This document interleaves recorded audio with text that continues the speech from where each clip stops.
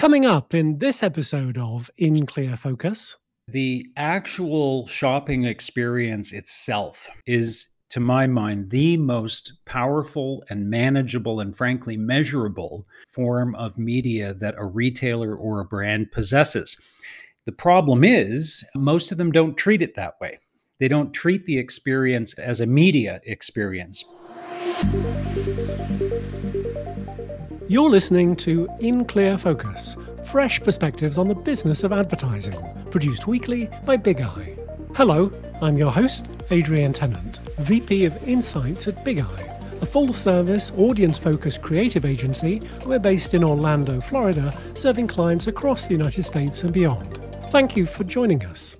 For over a year now, consumers have been adopting new shopping behaviours as a result of COVID-19.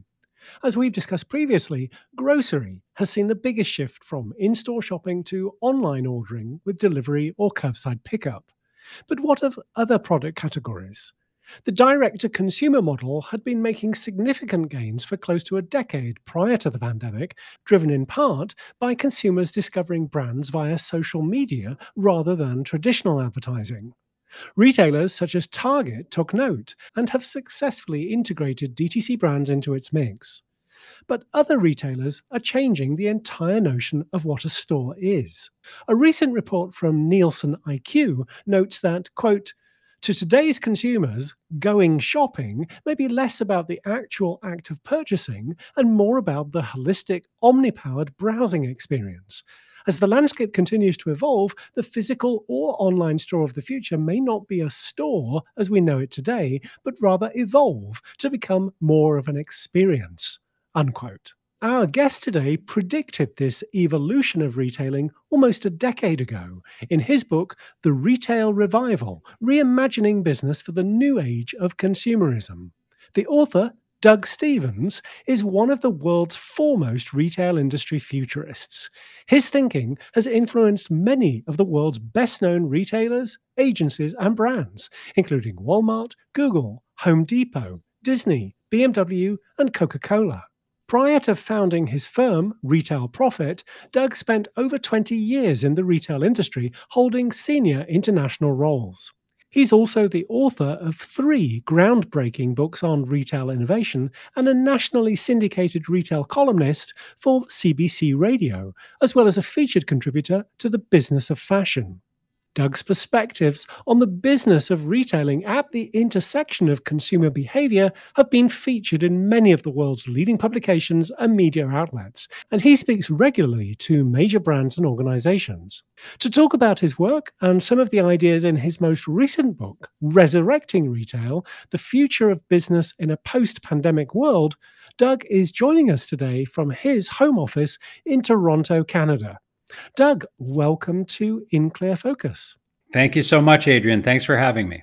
So, Doug, what is Retail Profit and what services do you provide? So Retail Profit is a consultancy that focuses exclusively on the future of retail and consumer behavior. And we advise brands like BMW, Walmart, L'Oreal, LVMH, and Google, and all focused on this issue of the 5 to 10 year horizon of retail. What's changing? How are consumer behaviors manifesting in different ways? How do retailers need to plan strategy for that new environment? And certainly for an ever-changing competitive landscape, not the least of which have been many of the changes that we've seen in the last year or so. Doug, did you find retail or did retail find you? I'm curious, did you have any family members that worked in retail when you were growing up? I did, actually. My elder sister spent many years working in department stores, and she worked with Macy's, but that in no way, shape, or form influenced my decision to get into what many call the accidental profession, retail. But it did turn out that it was one of my first, I'll call it, real jobs after getting married. I got into retail very much on the ground floor of the industry. As a young person, kind of working my way up through the ranks of retail companies in both Canada and the US, starting on the sales floor and finishing as the general manager of a relatively large US company. So that was the beginning. And then in 2009, I founded Retail Profit, having had the experience of working in the retail industry and experiencing firsthand how short-sighted an industry it tended to be. As you can appreciate, around 2008, 2009, the whole world was sort of imploding. The economic landscape was changing. Technology was rapidly changing, certainly a changing of the guard demographically in terms of consumer groups. And so it seemed to me at that point that the world needed a narrative that was looking out on this horizon with a little bit more prescience, perhaps, than the usual reactive nature of retail. Your second book, published in 2017, is entitled Re-engineering Retail: The Future of Retailing in a Post-Digital World. Doug, what did you mean by post-digital? Yeah, the term was chosen very deliberately because it was my feeling, Adrian, that by 2017, the presence of digital or the presence of technology in a consumer experience was really no longer a novelty or a surprise. It was my belief, and I maintain that belief, that we live in a world where consumers, I think, are more surprised these days by the absence of technology than by its presence. You know, we're sort of mystified when we find ourselves in a situation where we can't benefit from the introduction or from the use of technology. Just to give you an example, I was in a big box store just the last week, and I asked a pretty simple question regarding a product that I believed that they might have had, and it was sort of reduced to guesswork on the part of the sales associate. I asked if they had a certain product, and they said, "I think we do, and I think it's over here." And in the back of my mind, I'm thinking, well, are you telling me that there isn't a piece of handheld technology or some other piece of technology that can't tell you exactly where that product is in your store? So again, I think as consumers these days, we are more surprised when there's an absence of technology to assist us than when there is. So I believed for that reason, we were really living not in a digital world, but in a post-digital world.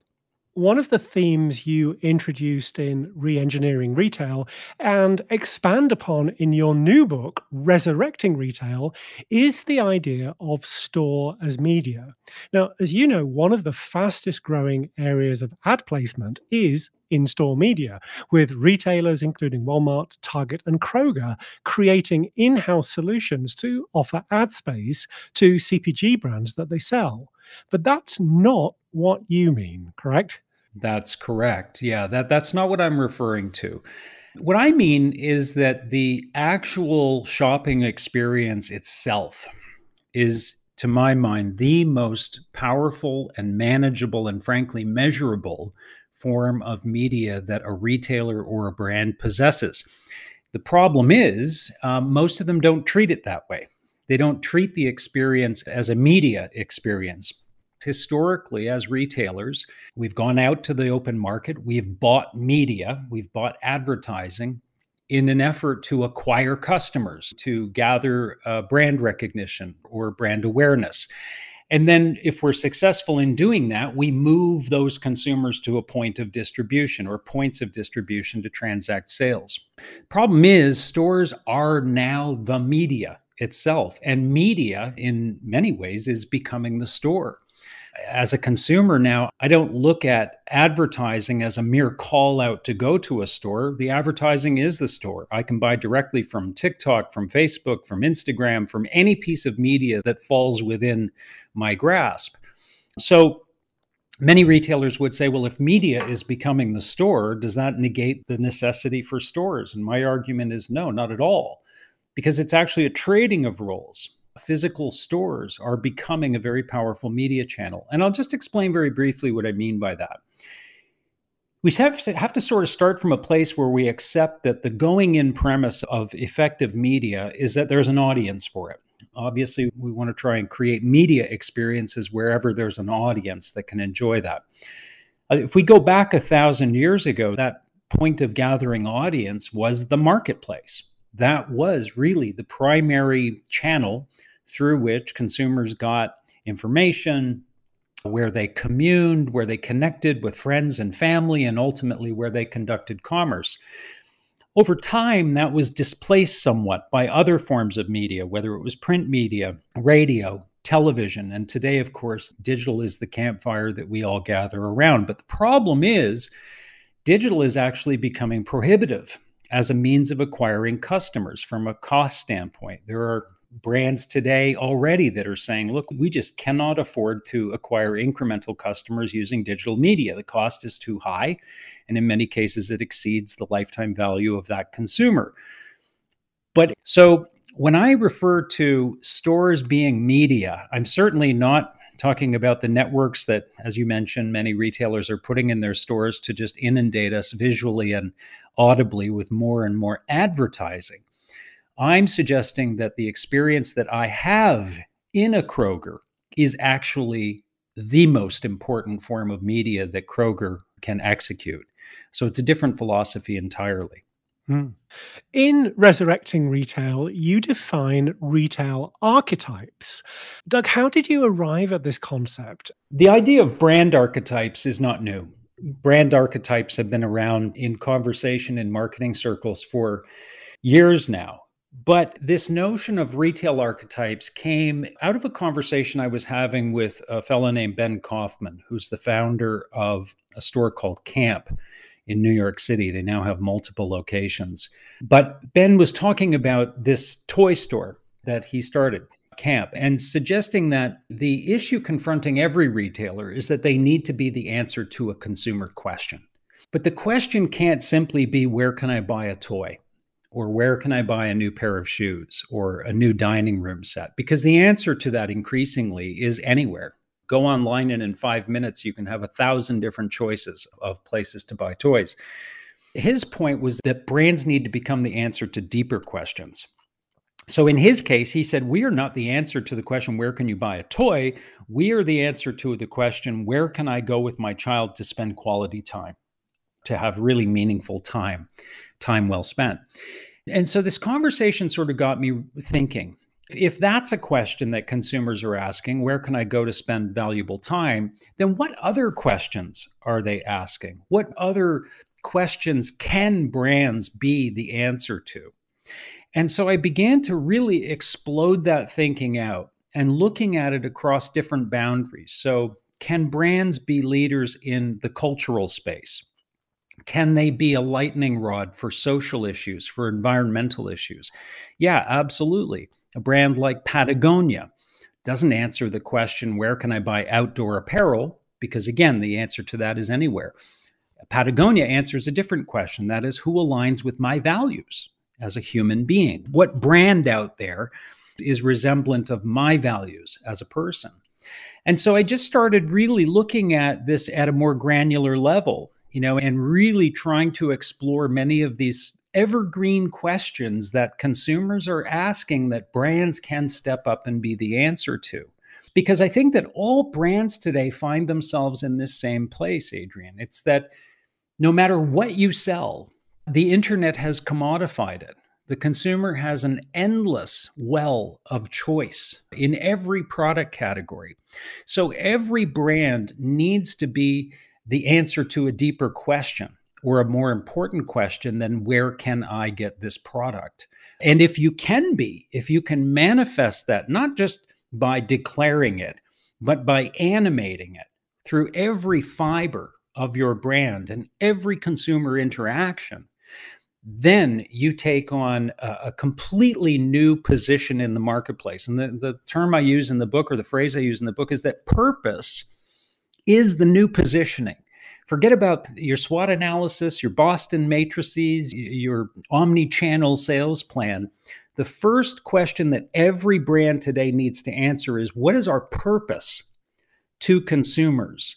What fundamental need do we satisfy by virtue of our presence? And if you can figure that out and bring it to life, then you can sort of move on to strategy part 2. But this is a fundamental question that we have to answer. Let's take a short break. We'll be right back after these messages. I'm Dana Cassell, Big Eye's senior strategist. Every week, In Clear Focus addresses topics that impact our work as marketing professionals, often inspired by data points reported in consumer research studies. At Big Eye, we put audiences first. For every engagement, through our own research, we develop a deep understanding of our clients' prospects and customers, analyzing their attitudes, behaviors, and motivations. We distill this data into actionable insights to inspire creative brand building and persuasive activation campaigns with strategic, cost-efficient media placements. If you'd like to know more about how to put Big Eye's audience-focused insights to work for your brand, please contact us. Email info@bigeyeagency.com. I'm Adrian Tennant, the host of In Clear Focus, the weekly podcast from Big Eye, featuring marketing professionals sharing their advertising strategies and tactics that are working today. Whether you're an in-house brand marketer or an agency-side partner, a DTC startup, or an established enterprise, I invite you to join me for lively conversations with guests that you won't hear anywhere else. Fresh perspectives on the business of advertising, served weekly in Clear Focus. Welcome back. I'm talking with retail futurist Doug Stevens, CEO of Retail Profit and author of Resurrecting Retail, the future of business in a post-pandemic world. Of course, you've interviewed many retail professionals as part of the research process for your books, and of course included interviews in your own podcasts. Are there one or two who stand out to you as being particularly innovative or visionary in their approach to creating the retail experiences of tomorrow? Yeah, I think there are certainly a lot of phenomenal people doing a lot of amazing things. But I really enjoy talking to people who I regard as being pioneers, people that really went out on a limb intellectually to try to kind of poke a hole in the universe, as it were, as it applies to retail. So, people like Rachel Shechtman, for example, who founded Story in New York City way back in 2011. Hard to believe it was a decade ago.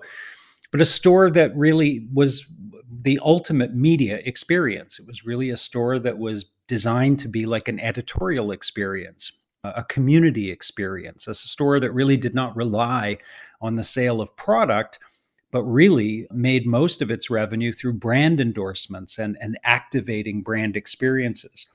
So, people like Rachel that really, as I say, were tremendously innovative and taking risks at the time. I would also include in that someone like Vibhu Norby from a company called Beta that again said, maybe there's a different way of monetizing products at retail. And maybe it's not through the sale of the product, but rather by capturing the data of interactions between consumers and those products. And maybe there's a means of monetizing that data through subscription with brands who are interested in getting that sort of market information and consumer information.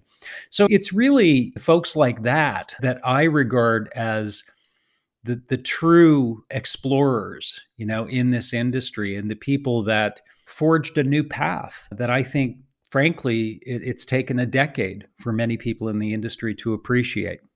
Well, we heard recently that WeWork is rumored to be collaborating with Saks Fifth Avenue to create spaces that combine areas for working and retail. What are your thoughts? So when this story broke, as you can imagine, the peanut gallery that exists in the retail industry had a lot to say about it. There were kind of boos and mostly boos and jeers coming out of the audience on this one. People couldn't fathom, what's the connection here? Why would Saks Fifth Avenue be looking to create co-working space? And who on earth would, want to pack their lunch every morning and head off to a department store to work? And on the face of it, I'm the first to admit it doesn't seem like a natural pairing. But I think that what you have to appreciate in order to understand this move is that HBC, Hudson's Bay Company, the corporate entity, is not really a retailer. And let's face it, they haven't been a retailer for about a decade. They are a real estate holding company. That's really, to my mind anyway, that's what they are. And the last decade of moves, frankly, have been focused on real estate, not on retail. I would argue that HBC hasn't really had a retail strategy, for many years. So if we look at this as a strategic move by a company that believes fundamentally that most of the space that it holds as assets are really just that, they are real estate assets, then looking at trying to optimize those real estate assets makes perfect sense. Asking yourself what else could be in this space? How else could this space be utilized or have value? And so on that level, I appreciate their curiosity. I appreciate their willingness to experiment with things that do make people stand up and say, what the hell is that all about? We need more of that. And frankly, if everyone agrees with something that you've done and believes it's the right thing to do, then it probably wasn't that innovative in the first place. So whether or not they'll succeed is beside the point. I think the two key points are, first and foremost, HBC is not a retail company. They're a real estate company. And secondly, they too are just prodding and poking at the universe, trying to understand where there might be value, where there could be a wellspring of value. So I don't fault them for that. Well, staying with rumors, the Wall Street Journal recently reported that Amazon has plans to open several large physical retail locations in the US that will operate like smaller department stores. This could extend the company's reach in its sales of clothing, household items, electronics, and other categories. So, Doug, what's your take on this latest development from Amazon? Yeah, it's a really interesting development.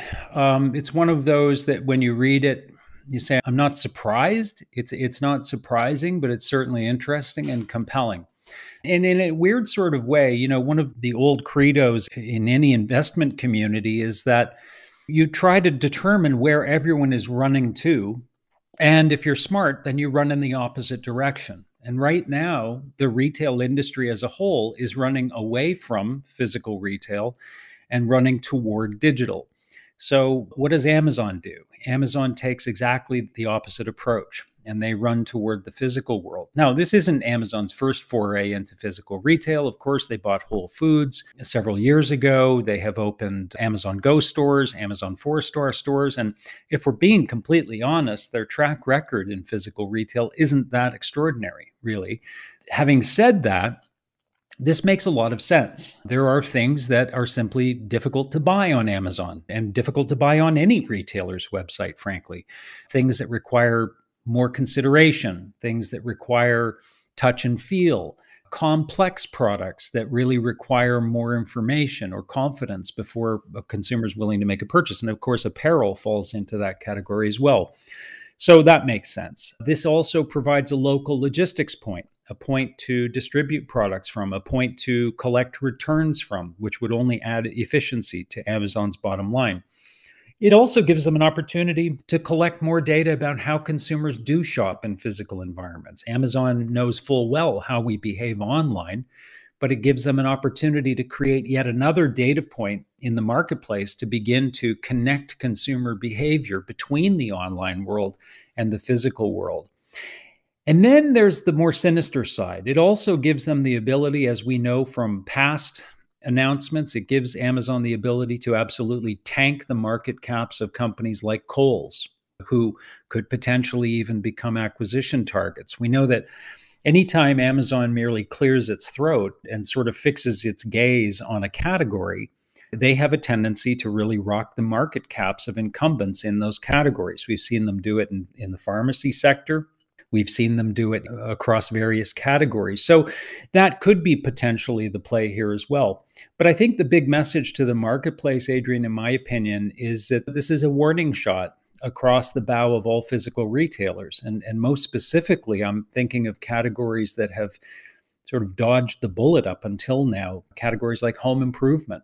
If Amazon can open a quote unquote department store and sell in the physical world, well, that brings them one step closer to selling lumber and concrete and building supplies and maybe doing a much better job of it than the incumbents in that category. So I think everyone has to take this very seriously. And above all, Amazon has the luxury to spend a tremendous amount of money doing this and sticking with it and experimenting. So yeah, not a surprise. Could have many, many strategic dimensions, but something that everyone in the retail industry should be taking note of for sure. Doug, you're the author of 3 books, a consultant, a podcast host, a writer, a keynote speaker. That's a lot to juggle. What's your process for generating consistently high quality thought leadership content across multiple platforms? Thank you for that. I guess the first thing is, cast a wide net. Retail doesn't exist in a vacuum. No industry exists in a vacuum. And retail, perhaps more than others, is affected by a number of different things. So I look to pop culture, music, politics, art. All of these things are places of great value and categories that influence consumer behavior. So I think we can learn a lot from looking outside the retail category as well. I think the other thing is look for counter narratives. Industries, like companies, tend to succumb to groupthink. So always look for what others might be missing. For example, in Resurrecting Retail, as the pandemic sort of took its toll on the industry, a lot of people were pointing to the idea that the pandemic was really just an acceleration of trends that were already in play. And it would be easy to jump on that narrative train and just run with it. But my feeling was that there were probably deeper undercurrents, things that would have only happened as a consequence of the pandemic that might actually have a more devastating impact on the industry. So I went digging for those, dig for the counter narrative. And then finally, don't simply document facts, because the internet does a wonderful job of that for us. Tell stories. Put your facts and information into the form of a story that people can actually embrace, they can assimilate, and they can build into their practice going forward. Stories are probably the most powerful way to help people learn. So those are some of the things anyway that I follow, and it seems to work. So, Doug, when it comes to securing new clients for Retail Profit, which of the content channels work best for you? Is it keynote speaking events, the books, or the podcasts? It's a great question. And frankly, it's one that I've never really even thought about that way. I'm almost ashamed to admit that I don't personally pay much attention to which channels are more effective or less effective, or where we have audience. We have people here that do that. I tend not to be one of them. But the way I look at it is this: I think that ultimately your brand is a zeitgeist of all that you bring to all channels. It's every piece of content that you put out. It's every narrative that you create. And ultimately, I think that it has to be provocative. It has to challenge. It has to give people the sense that they've grown by virtue of listening to it. They may not agree with everything you're saying, but it's expanded their thinking and presented them maybe with an alternate view. And I think if you can consistently deliver quality, regardless of channel, ultimately you will create a market, you will create a tribe, so to speak, that follows you and powers your business. So that has always been my focus, is really, regardless of channel, just always try to create something that people remember and that people appreciate. That's great advice. If In Clear Focus listeners would like to learn more about you, Retail Profit, your podcast, or your books, where can they find you? The mothership is retailprofit.com. And if you go there, you'll find links to everything else: books, podcasts, articles, you name it. Retailprofit.com, and that's profit with a PH. Doug, thank you very much for being our guest this week on In Clear Focus. It was my pleasure indeed, Adrian. Thank you very much. Thanks to my guest this week, Doug Stevens, CEO of Retail Profit and author of Resurrecting Retail, The Future of Business in a Post-Pandemic World. You'll find a transcript with links to the resources we discussed today on the In Clear Focus page at bigeyeagency.com under Insights. Just select Podcast. Now, if you enjoyed this episode, please consider following us on Apple Podcasts, Spotify, Google Podcasts, Amazon Music, Audible, YouTube, or wherever you listen to podcasts. Thank you for listening to In Clear Focus, produced by Big Eye. I've been your host, Adrian Tennant. Until next week, goodbye.